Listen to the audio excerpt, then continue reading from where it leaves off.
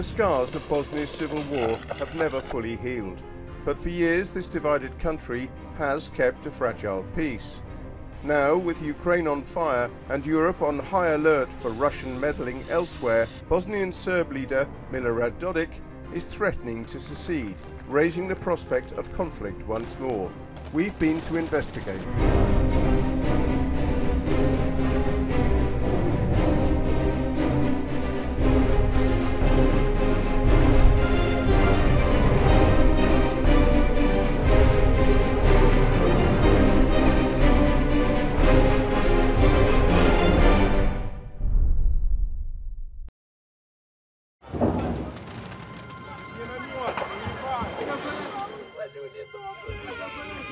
While Ukraine endures the full onslaught of a Russian invasion,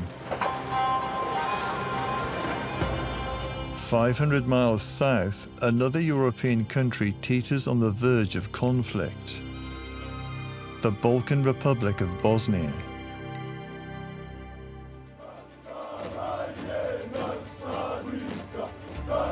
Hardline Serb nationalist Milorad Dodik, leader of the country's Republika Srpska region, is threatening to secede, a move which would spark internal conflict and could once again engulf the Western Balkans in bloodshed.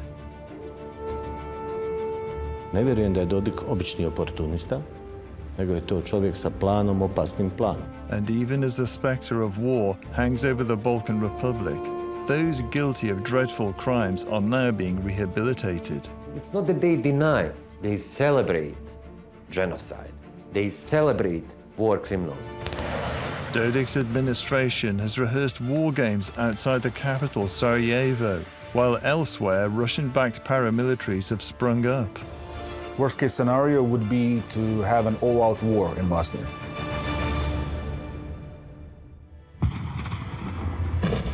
"26 years ago, the Bosnian War finally came to an end with the signing of the Dayton Peace Accords. The conflict between Bosnia's three ethnic and religious groups, the Orthodox Serbs, the Muslim Bosniaks, and the Catholic Croats, was Europe's bloodiest since the Second World War, leaving the country in deep trauma. There is no any doubt that experience of the siege and the aggression on Bosnia and Herzegovina affected all of us who lived here. The Dayton Accords had to somehow recognize the divergent aspirations of the three ethnic groups, splitting the country into two semi-autonomous regions: the Bosniak and Croat-dominated Federation of Bosnia and Herzegovina, and the mostly Serb entity of Republika Srpska. A tripartite presidency was established and continues today, with a member from each of the three ethnic groups. UN peacekeeping troops, mostly from Europe, were tasked to oversee the implementation of Dayton, of which a small contingent remains, known as EUFOR. For several months now, this precarious peace accord has been threatening to unravel. We need to be very vigilant, and that's why we decided to beef up the international troops here. We've decided to double the size of EUFOR to 1,200 soldiers, which will be coming in the next days. In October 2021, Milorad Dodik, the Bosnian Serb member of the tripartite presidency, announced that Republika Srpska would withdraw from the federal judiciary and tax regime, effectively paralyzing the Bosnian government. He has long called for secession. Prestaće proizvodnja kriza u Bosni i Hercegovini kad nestane Bosna i Hercegovina. Hvala lijepo. Dodik može samo svojom suludom akcijom da uruši mir, da destabilizira situaciju u svakom pogledu, i u Bosni i Hercegovini, i na Zapadnom Balkanu, i u Europi. But Dodik, who declined to be interviewed for this film, has his allies and is a regular guest of the Serbian president Aleksandar Vučić. What do you think of Milorad Dodik? He's a very controversial figure. Well, I would like to rephrase that, saying that we are aware of the fact that there is a deep political crisis with many factors involved. And sometimes it seems like a kind of oversimplification to point a finger to solely one person, being that Milorad Dodik. But closer to home, alarm bells rang when Dodik declared his intention to remove Bosnian Serb troops from the Bosnian army in order to create a separate Serb force, a move strongly backed by Russia. In the mid-90s, we had three warring armies pitted against each other. So his understanding is that legally, Republika Srpska has a right to have its own army. The Bosnian Serb army of the 1990s is the only armed force in recent history of which almost the entire leadership has been convicted of crimes against humanity. These crimes included the 3-year siege of Sarajevo, when Bosnian Serb forces shelled the city from Mount Yaohina, resulting in 14,000 civilian deaths. So in October 2021, when Bosnian Serb police carried out military-style drills on the same mountainside, the residents of Sarajevo were horrified. The Bosnian Serbs currently, they have a very militarized police. They have a very militarized reserve forces, which means that basically they can very quickly mobilize reserve police officers, hand them Kalashnikovs, and have a proper army in a few days. Many in the Bosnian capital see Russia's hand in these events. Prava pozadina je širenje ruskog uticaja I ovdje u Bosni I Hercegovini. It's true that over the years, Milorad Dodik has had numerous well-publicized meetings with Vladimir Putin. But of equal concern in Sarajevo is his association with other more shadowy figures connected to the Kremlin. The most important of these is Konstantin Milofejev, dubbed Putin's billionaire. Konstantin Malofejev is one of those people who is always ready to defend Orthodox as a religion and its Orthodox brothers from Eastern Ukraine to Western Balkan by creating frozen conflict, justifying it by the need to protect its Orthodox brothers. Milofejev is the owner of Zagrad TV, which pumps out a daily diet of nationalist propaganda across Russia, mixing religion with politics. When we met him in 2018, this is what Milofejev had to say about Vladimir Putin. President Putin is our leader that's given to us by God, the leader who can make so many steps for Russia to be back a historical way of how Russia developed before revolution.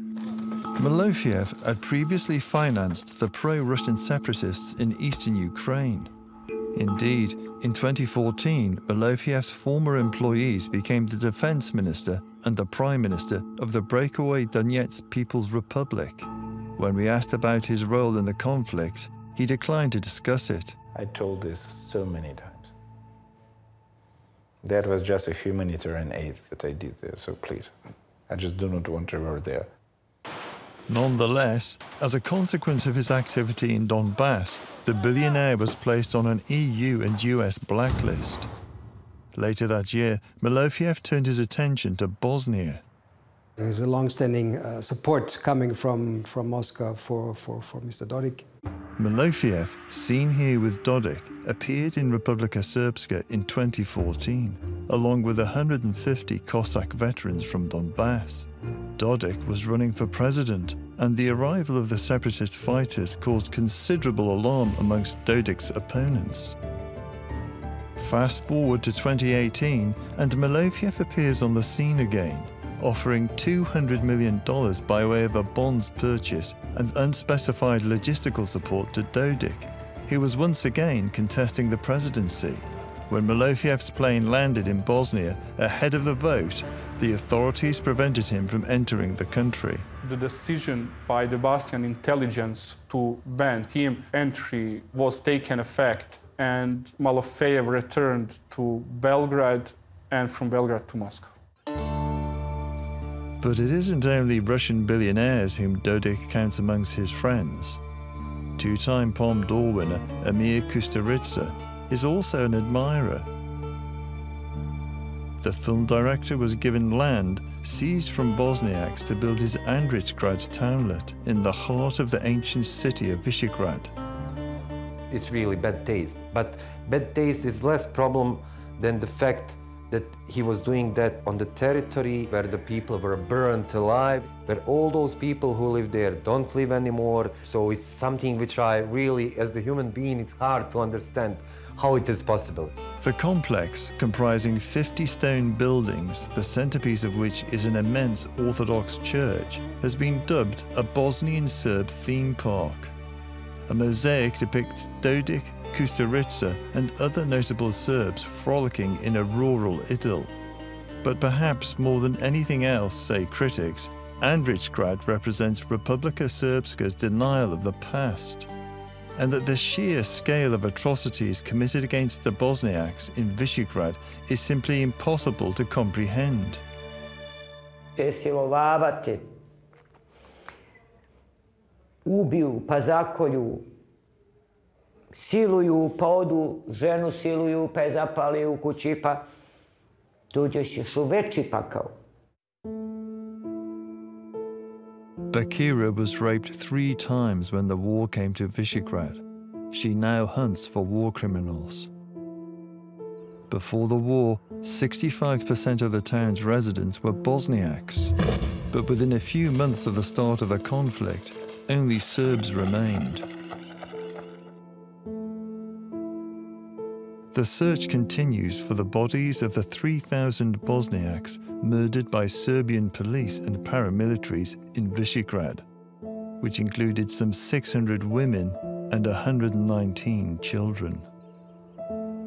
Their bodies were thrown into the river Drina from the 16th century Mehmed Pasha Sokolović Bridge, a World Heritage Site which now forms a backdrop to Kusturica's folly. Država krvava i Drina čeka. Uveče si samo mogao čuti krikove, vidiš ti dan i poznaš. Uveče si samo mogao da čuješ krikove, onaj pljasak u rijeku Drinu. Beživotna, bošnjačka tijela su plutala kao cjepke.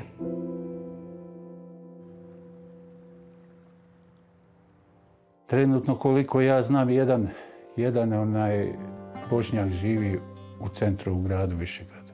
Fuad Hadzic tells us it was his land on which the director built his townlet. He says he'd been trying ever since to get his property back through the courts. Dakle, htjeli su nas istjerati iz Andrićgrada, kad je Kusturica rekao šta je problem, ovo je lijepo, ovo je fino urađeno.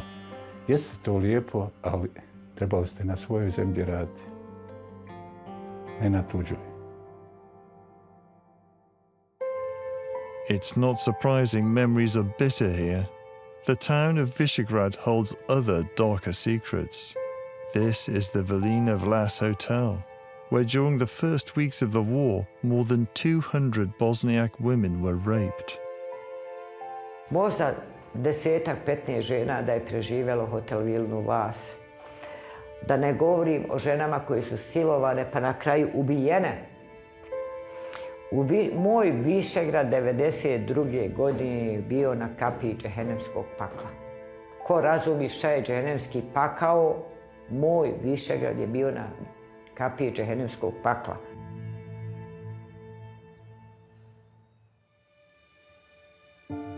Of all the crimes committed during the Bosnia War, and the one which people here are especially fearful of seeing repeated, the Srebrenica massacre stands out.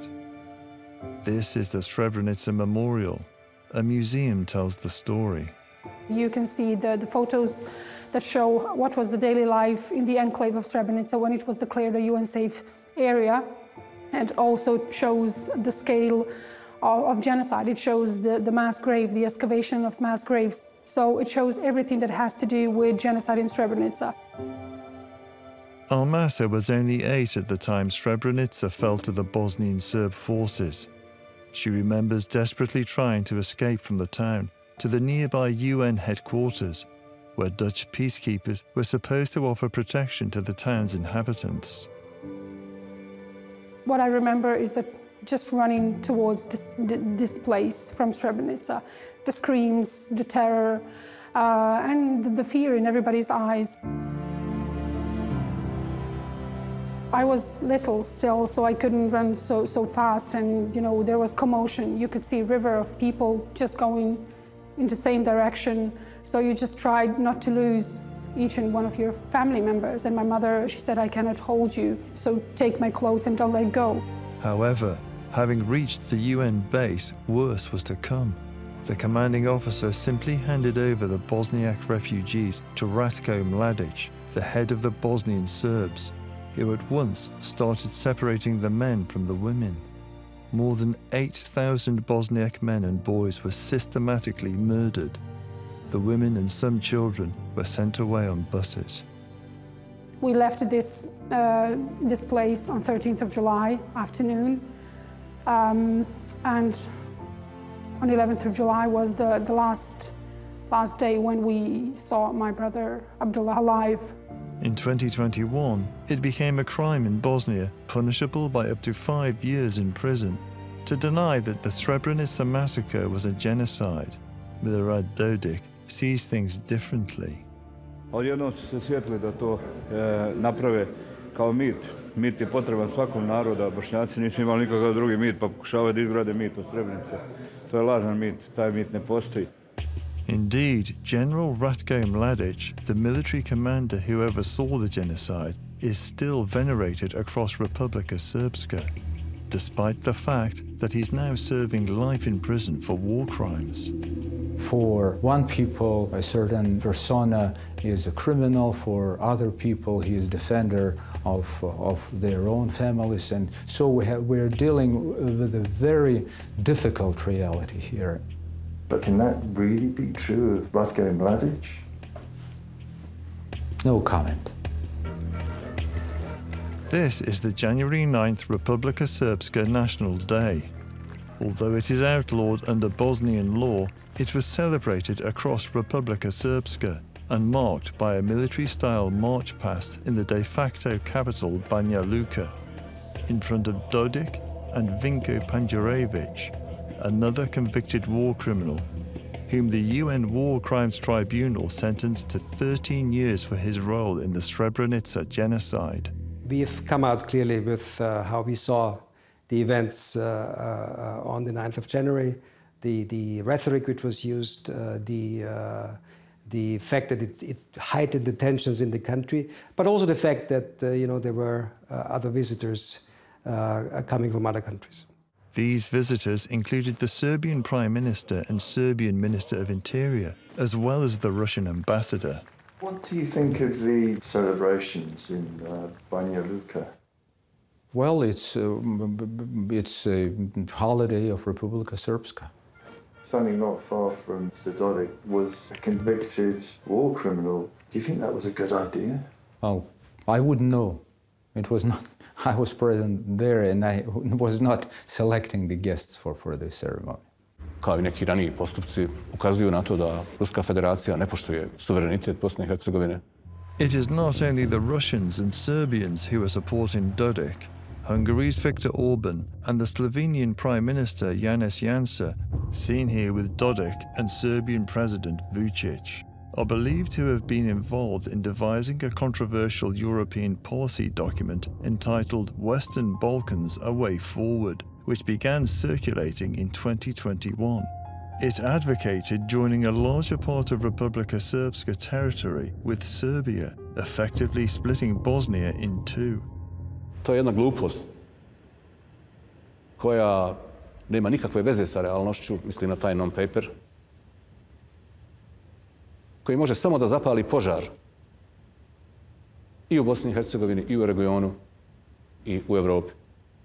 Many Bosnians also see it as sinister that in the last few years a number of Russian-affiliated paramilitary groups have sprung up in Republika Srpska, swearing allegiance not only to Putin but also to Dodik. So there are a few organizations which represent themselves as humanitarian organizations, which have very strong links with Russia. They are military-aged young men who have a sort of military uniform. One such group is called Sveti Georgie, whose leader is Srđan Letic, a criminal with several past convictions, including weapons trading. Letic says his group, which enjoys financial support from the Russian embassy, is a humanitarian organization. When we called on him, he was reluctant to talk. Srđan says that he's not interested in filming any interviews. He did say he'd have talked if we were Russian. What is particularly alarming about Letic's group is that they have based themselves in the village of Lonchari, a mere 9 miles from Brčko, arguably the most strategically important point on the map of Bosnia. Ništa nije slučajno i nije slučajno, po mom mišljenju, odabrano ni mjesto koje se zove Lončari na ulazu u samo Brčko. Situated in the north of Bosnia, Brčko is the only link between Republika Srpska's two halves, a corridor that was viciously fought over during the war. At the Dayton negotiations, Brčko was deemed so tactically vital to both sides that it was given a special autonomous status. Brčko is the only territory which is not part of either entities. And in case of any potential clashes or violence in Bosnia, I'm of opinion that it will first start in Brčko. And I'm pretty sure that organizations such as these would be used as some sort of force in the beginning in order to create violence or spread terror among the local non-Serb population in Brčko.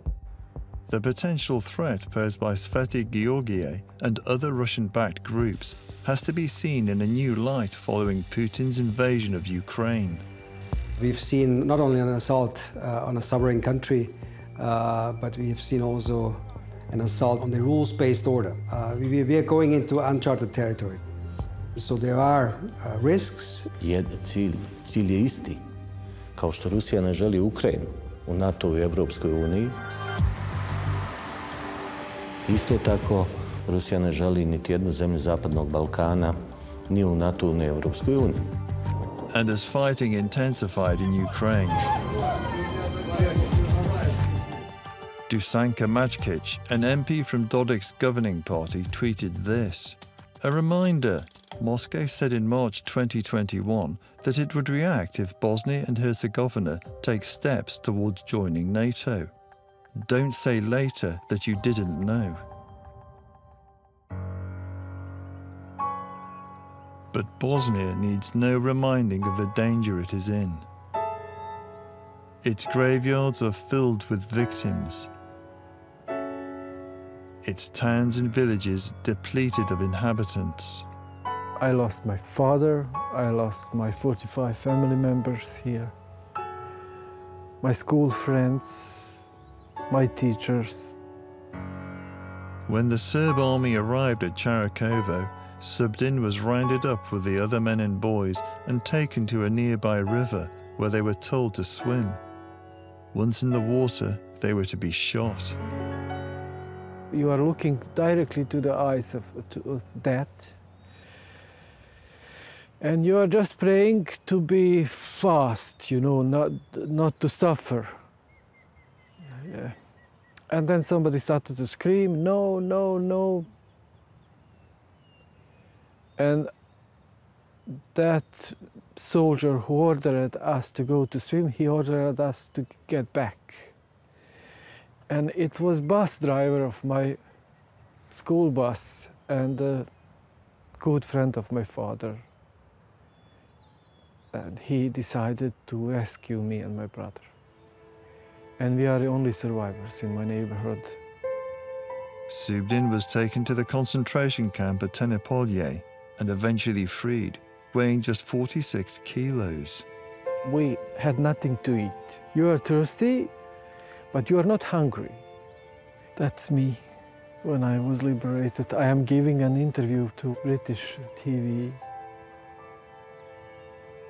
You know, we are politically devastated. Let us talk about Parliament of Republika Srpska. You have 83 members of the parliament, and only 3 of them are Bosniaks. Milorad Dodik realized that he can do it. You know, who is going to stop him?